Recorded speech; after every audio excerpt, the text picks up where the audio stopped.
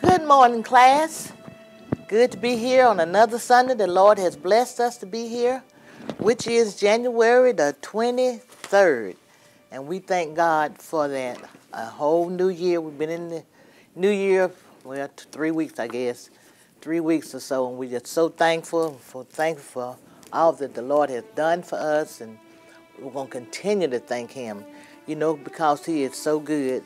And I'm so thankful that we're here. We're still on virtual, but I just miss you all so. I just want to see you, just want to pinch you, touch you, just look at you, look into those beautiful eyes, and I just want to see you. So maybe it won't be long that we'll be, doing that.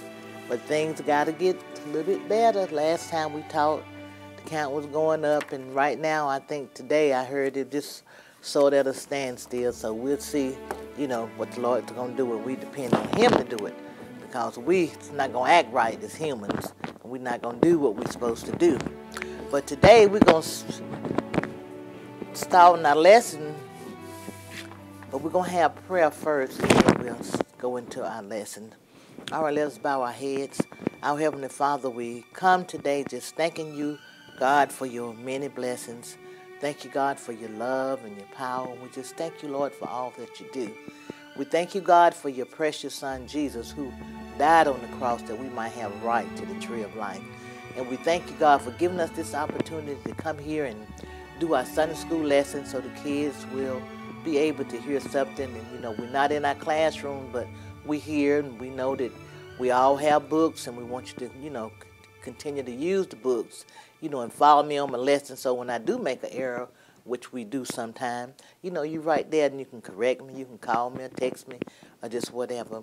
And we thank you, God, for our pastor and first lady, and we thank you for Brother Lance for making all this possible. And we ask that you be with us and our children if they've just learned one thing today. And we're talking about leaders, and we know that children start out early being leaders or being boss or want to be number one, and everyone listens to them. We want you to get into their heart, Lord, and just bless them. And we thank you, Lord, for them. And we ask all these blessings. In Jesus' name we pray. Amen. All right, we said we're going to start with our lesson, and the subject this morning is just leaders. And the big idea, justice, judge, and priests. We have justice, judges, and priests. But first of all, we're going to read the lesson story first and go into that, and they'll talk about that a little bit and answer those questions. And just follow along with our books. You have your books, so we're on page 22. You see where that's at? All right, we're going to start with our lessons. Monique and Whitney were both part of a student council at their high school. Monique was treasurer and Whitney was the secretary.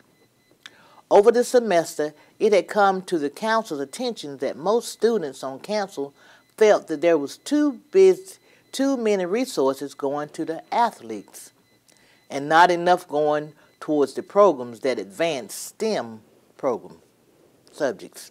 Monique and Whitney, they chatted about this for a while and decided it was something that should come up into their next meeting.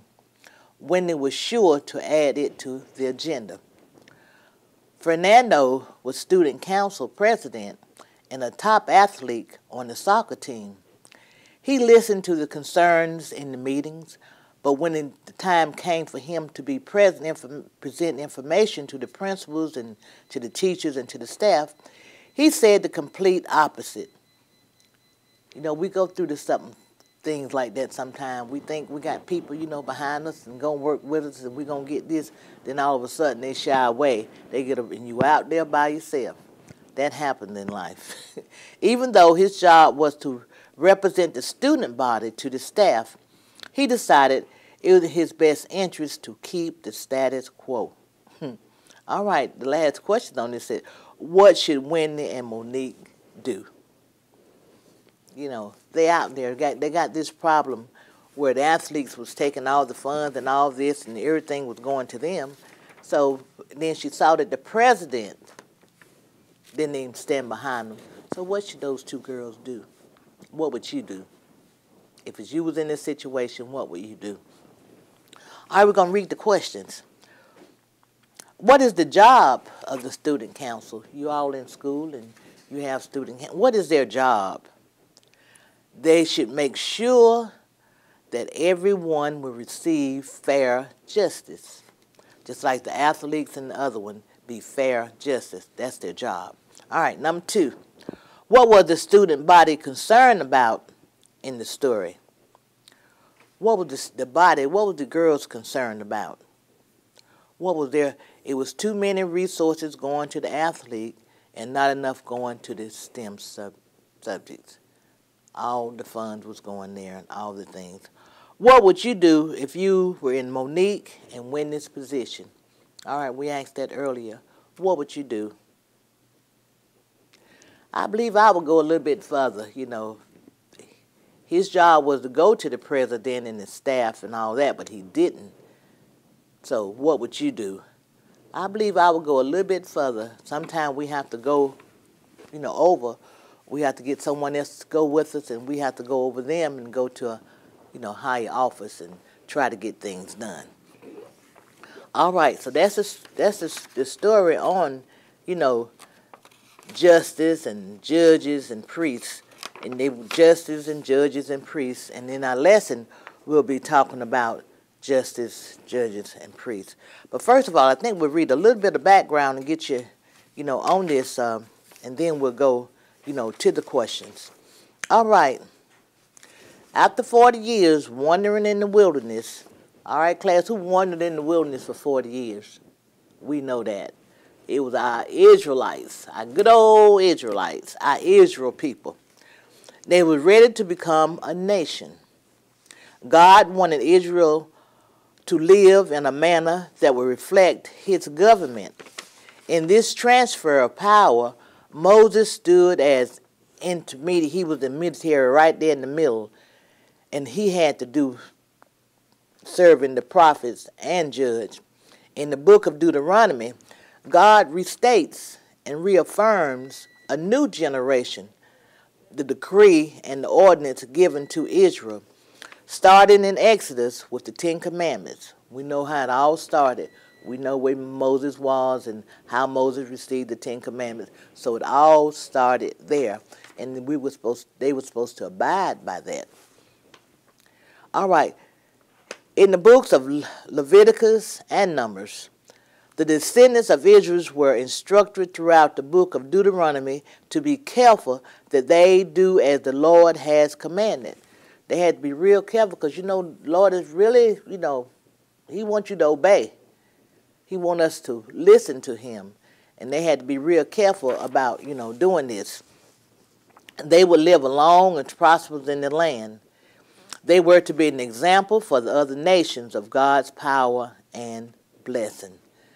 By administering justice as a civil society, God, through his ordinance, decrees, and precept, set the culture for Israel as a mark of his presence. His handprint makes Israel a peculiar nation that worshiped the true and living God.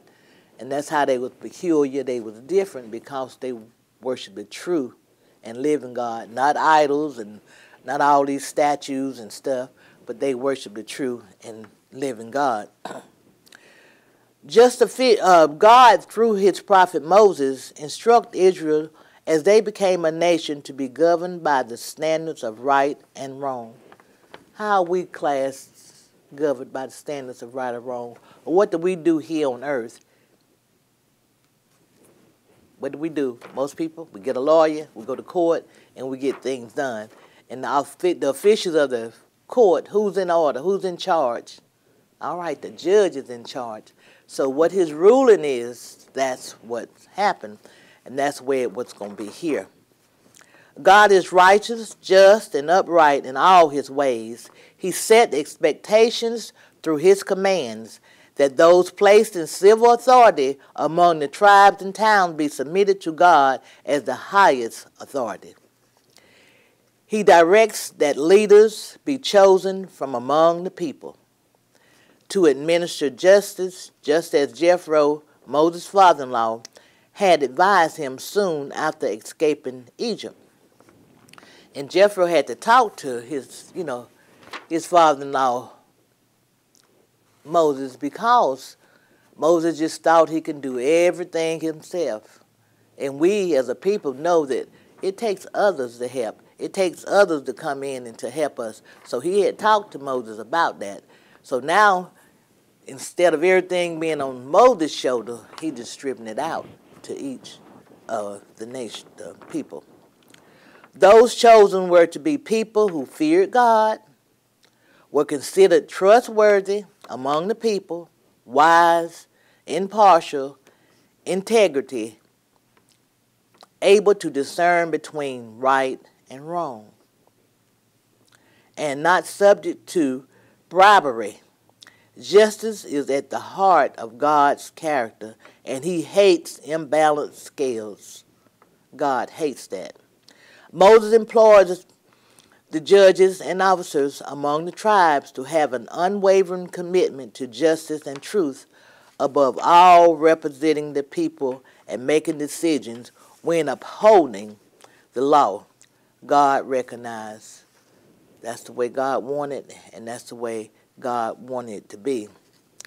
They were all told to seek the Lord, go to the tabernacle and seek counsel for the Levitical priests and judge. So we had Levitical priests and we had the judges.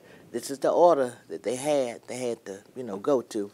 The Levitical priests were to be the lockstep with God, to hear their voice. That's what they did. They heard the voice. And the priests was to serve as spiritual advisors, to judge, to support their discernment in interpreting the law. The judge was in charge of rendering the decisions to the matter, like Supreme Court in our time. So back then, the judge, they all was appointed judges at this time, and that last answer came from the judge. And that's where we go into our lesson today on just leaders. All right, our lesson is taken from Deuteronomy, the 16th chapter, 18 through the 20th verse, and the 17th chapter, 8 through the 13th verse. All right, and this is, appoint judges and officials to each of your tribes. Do y'all remember the tribes that we had? All the tribes of all Jacob's children and all that stuff. You remember the tribes? Try to think of some of those names. It was 12 of them. And I know you remember some of them. I'll give you one, Gad. All right, and it was more than that. And you think of the other 11. Appoint judges and officials for each of your tribes in every town the Lord your God is giving you, and they shall judge the people fairly. Do not pervert justice or show partiality. And it's because he's your friend, you can't do that. Do not show partiality. Everybody, same rule. Do not accept a bribe, for a bribe binds the eyes of the wise and twists the words of the innocent. Follow justice and justice alone, so that you may live and possess the land that the Lord your God is giving you. If cases come before your courts that are too difficult for you, the judge, whether bloodshed, lawsuit, or assaults, take them to the place of the Lord your God would choose. Go to the Levitical priests and to the judge who is in office at that time. Inquire of them that they will do you the verdict. You must act according to the decisions they give you at a place the Lord would choose. Be careful to do everything they instruct you to do. Act according to whatever they teach you and the decisions they give you.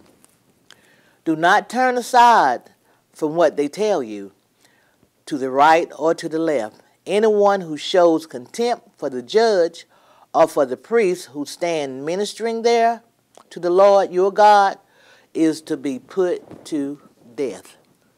See, God didn't play back then. He'll be put to death. If you didn't listen or do what they had asked you to do, you'll be put to death. You must purge the evil from Israel. All the people will hear and be afraid and will not be contemptuous again. All right.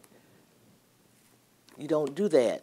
Whatever they say, what's in rule. Now, here on earth, when we go to judges and stuff, what do? They'll give you a sentence.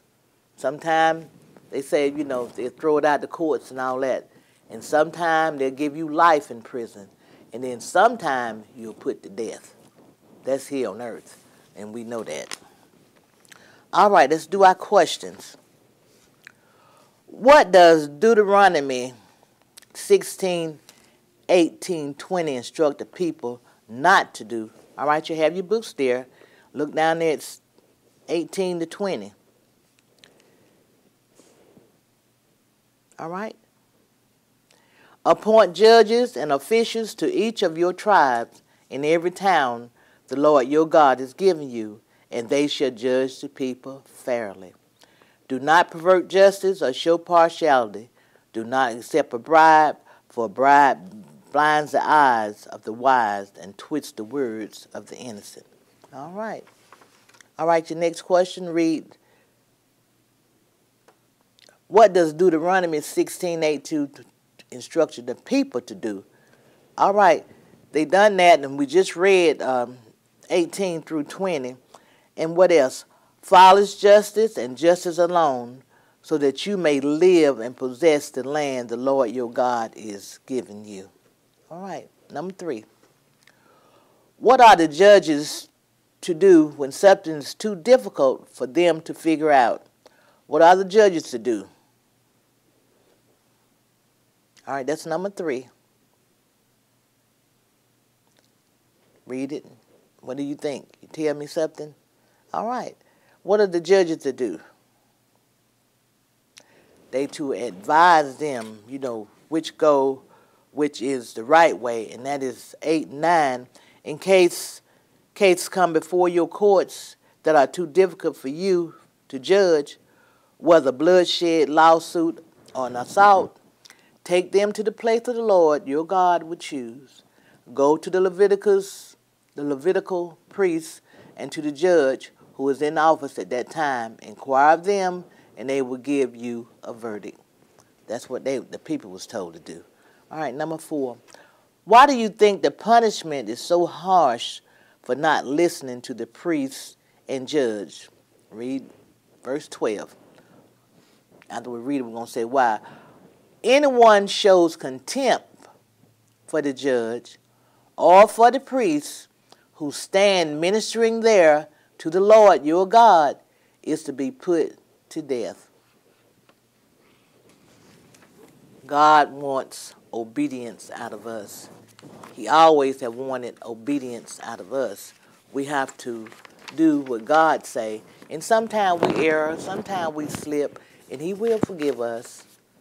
But you don't make a habit of this. But this lesson is when you go to the next level, which is in the courts, which is the judges, and they have to judge, and they go by what God has said in His Word, and you will be put to death.